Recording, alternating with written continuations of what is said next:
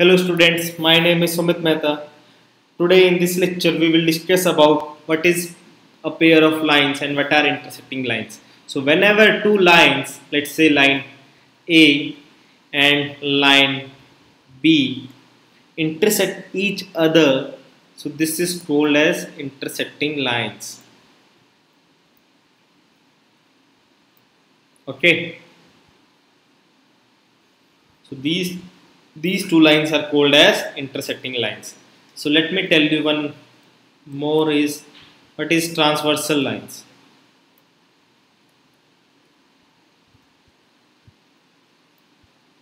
Okay. Let's say these are two lines A and B and a line L cuts both these lines. Okay. So L is called as the transversal to both the lines. Okay. So subsequently we will discuss about what are these angles. Let's say this is 1, 2, 3, 4, 5, 6, 7, 8, and I will tell you the relation between these angles. Okay. So let me erase first all this thing. So students, I have again here draw a transversal line transversing line A and B. So I will write L is a transversal to line A and B. Okay.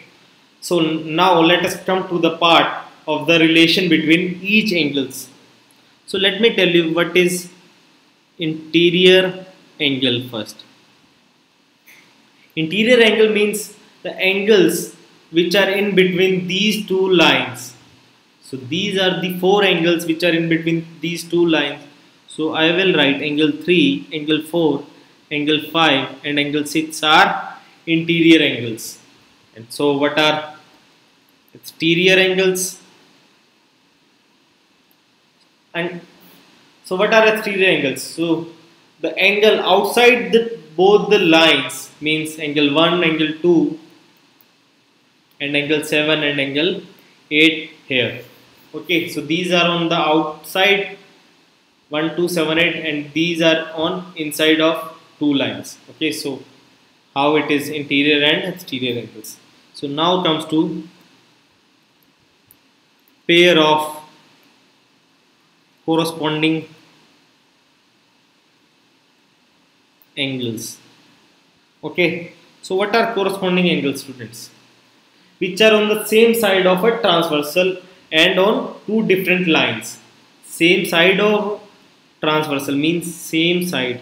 If it is on the left hand side, then another angle should also be on the left hand side, and one angle if it is on the right hand side, then another angle should also be on right hand side. Okay, so I will say here angle 1 and angle 5, angle 2 and angle 6, angle 3 and angle 7 and angle 4 and angle 8. So students, I hope you are pretty clear now what I have written here. Angle 1 and angle 3 are on the same side and on the same position. Mean if it is on upper side of line A, then another angle should also be on upper side of side B, line B. Similarly for angle 2 and angle 6, 3 and 7, 4 and 8. Now let me write pair of alternate interior angles. So pair of alternate interior. So first we will discuss interior. Okay, 3, 4, 5, 6 I have written are interior angles. So what is alternate? Means angle 3 and 6 are alternate, 3 here and 6 here, and 4 and angle 5 are pair of alternate interior angles. Similarly, I can say pair of alternate exterior angles. I am writing angles as angles. Okay, so don't confuse between angles and what this sign is.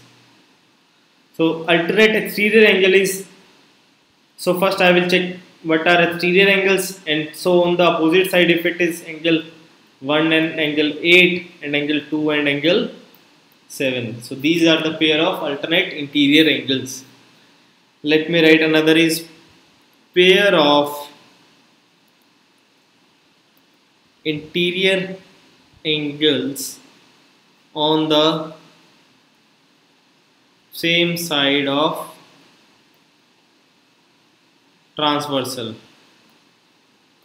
Okay, so pair of interior angles, earlier we discussed alternate interior angles, now we are discussing interior angle on same side of transversal, means angle 3 and angle 5, these are on same side of transversal and also interior.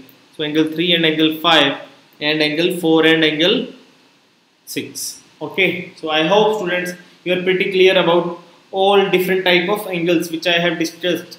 Okay, so now let us discuss if these two lines are parallel. Now let me erase first all this. So student, this is a special case of transversal angles, okay, in which angle line A parallel line B. So I will discuss the same angles. The corresponding angles was angle 5 and 1. So now they are equal in case of parallel lines. Angle 1 equal angle 5, angle 2 equal angle 6, angle 3 equal angle 7 and angle 4 equal angle 8. So what I discussed previously, what are the corresponding pair of angles? Now these two angles should be equal. Okay, similarly alternate interior angles are also equal, means angle 3 equal angle 6 and angle 4 equal angle 5. Okay, so students, you can directly solve any question based on these property of parallel lines. Okay, so do remember that in case of parallel lines, corresponding angles are equal and alternate interior angles are also equal. And if you still have any doubt or any question based on this, then students, please do comment on the comment section. I will be happy to help you guys there, students. In my next lecture, I will discuss some question based on these angles. Okay, so stay tuned for my next lecture also. Thank you, students. Happy learning.